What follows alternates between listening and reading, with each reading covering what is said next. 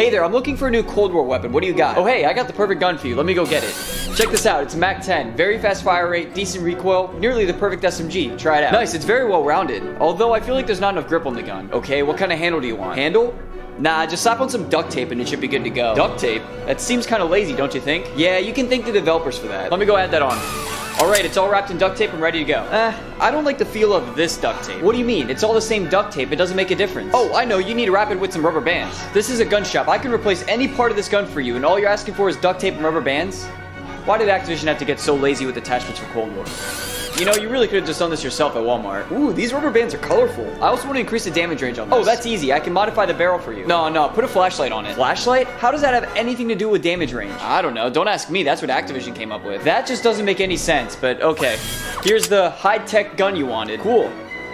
No more sniper scopes. It's not even funny anymore. That joke got old like 15 episodes ago.